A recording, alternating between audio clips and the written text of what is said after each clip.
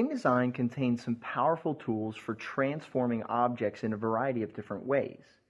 For one, we can control the precise placement of objects on the document by using coordinates.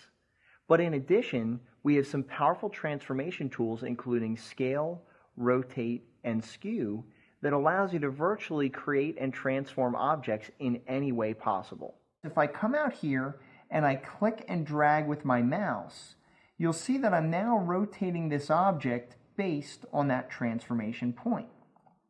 And that's what really adds value to these tools, because using these transformation tools, the reference point is more accurately honored. And the shear tool works in very much the same way. It honors the reference point. But if I click and drag, I'm going to drag in a horizontal direction, you can see that we're now distorting this shape by shearing it using the shear tool. So in the angle field, I'm going to type 360 for 360 degrees in a circle /17.